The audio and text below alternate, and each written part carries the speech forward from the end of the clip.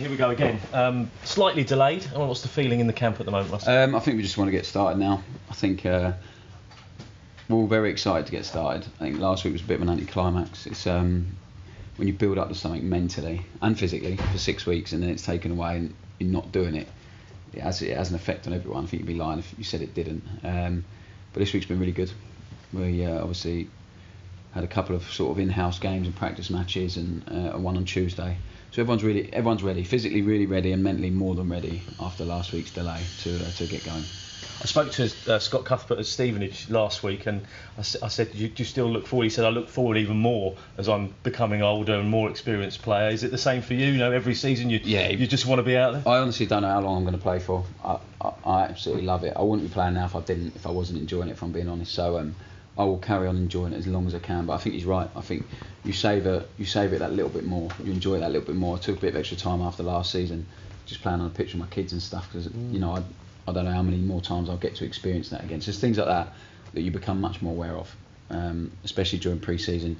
You even start to enjoy that a little bit because you're thinking, you know, not too many more of these left, so you enjoy it as much as you possibly can. But yeah, I think you become well aware of time running out, if you like. Not to say that's always in your thoughts. You know, I might be coming towards the end because it's not, but there's certain moments that you do, and the start of the season and pre-season is definitely one of them.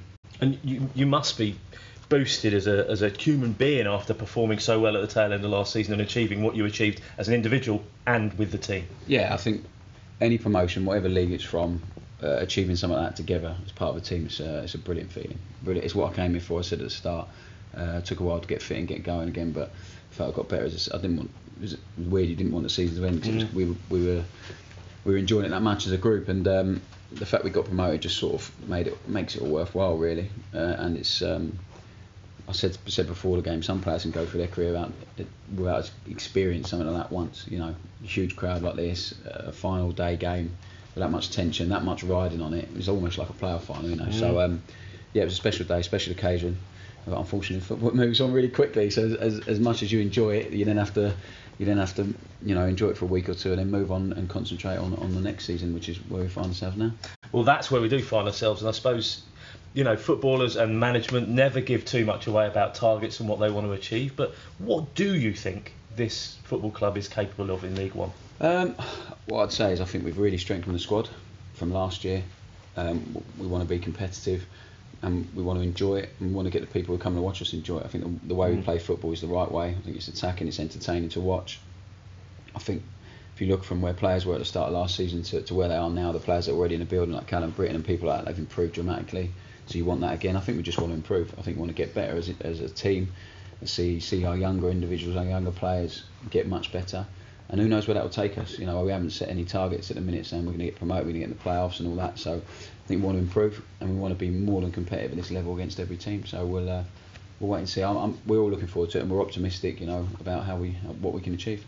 All those new players now settled in. I mean, that's always when there are so many new signings and so many introductions to the club, it can sometimes take a while. But you know, just looking around the place, it all seems to have gone quite well. Yeah, had benefit of an extra week as well. Get to know us a bit better, another week, and what the manager wants, because Tiz isn't.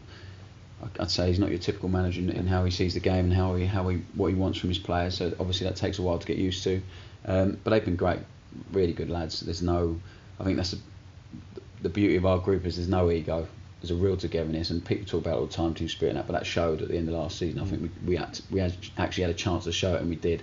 And I think they've just added to that. They're really good lads, good players. I said that already. They've strengthened us in terms of footballing ability, but also off the pitch what they bring. So I think it's been a really good summer for the football club. Whatever happens in the next few weeks, you know, going forward, it's in a much better position than it has been for a long time. The manager described you as his signing of last season. Is that must be a big pat on the back for yourself? Yeah, I think my dad told me that something after the season. I didn't see it, to be honest. I went away straight after the season. So yeah, it's always nice to hear stuff like that. I think, as I said, as you get older, you look out less for that sort of stuff, and sort of know when you've done well and when you've not done so well. And to be honest, my son's my biggest critic now, so he tells me I don't score enough goals apparently. So and what did he think of your performances last season? I think he enjoyed the end of the last game, but no, yeah. Listen, it's always nice to hear that. I've really enjoyed working for him. I've learned loads, a lot more than I thought I would in a short space of time, which was another one of the reasons I came here after speaking to people who'd worked with him before, and continue to do so. So like I said, all the time I'm enjoying it and contributing on the pitch and around the place and at the training ground. Hopefully, he'll enjoy having me here.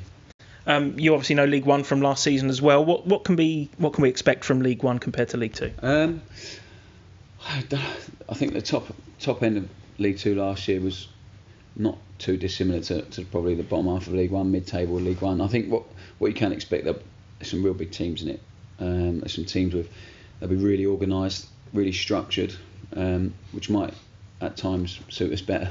I think a lot of the time in League Two, teams sort of waited to see what we would do and react off it. I think this year you'll have teams would be much more proactive in trying to implement their style of play or what they want to do at the start of a game early, especially away from home. So I think that'll be the biggest change. Is we might have to adapt a little bit more at times rather than us just dominating in terms of style and influencing the game. I think might be a little shift there from time to time. We have to adapt to that, and I think we've been working on that a lot in pre-season. So it's probably the biggest difference is the shift in mentality from teams, especially when we're going away from home. Rather than them maybe playing to not get beat, they might be going all out in the way they want to play, and it'll be us adapting. So it will be interesting, and it'll be good, and it will step up, and I think everyone's looking forward to it. Can Dons afford to come into the season thinking, we're new to this league, maybe consolidate for a year and then move on, or is it full pedal to the metal? We're not thinking like that as a group of players, and I don't think so. I don't think anyone's going to be safe and just say, we're doing okay, we're in mid-table or we're bottom half, but we're doing all right, we're going to stay in the league. I don't think it's like that at all. I think we want to come in and have an impact and as I said, be competitive in every game. So if we're going to do that, I don't think we can have that mindset of just coming into the league and going, it's all right, we came up last year, let's just settle for that. We've got momentum from last year, we've got belief, we've got a good squad, good spirit, so we'll see where it takes us.